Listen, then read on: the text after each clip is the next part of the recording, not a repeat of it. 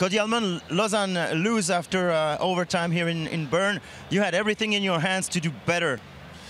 Yeah, I think ultimately they came out in the third period and just played more desperate than we did and kind of outworked us. So we were fortunate to have a good play by Frick and Emerton there to score the tying goal. And fortunate for Toby, he played amazing tonight, but I think in the long run we got outworked. You're playing almost only once a week. How is that for a rhythm when you're used to play 3 times a week?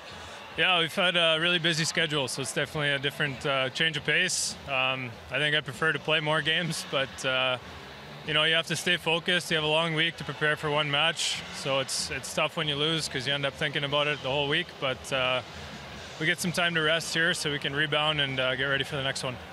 Thanks, Cody.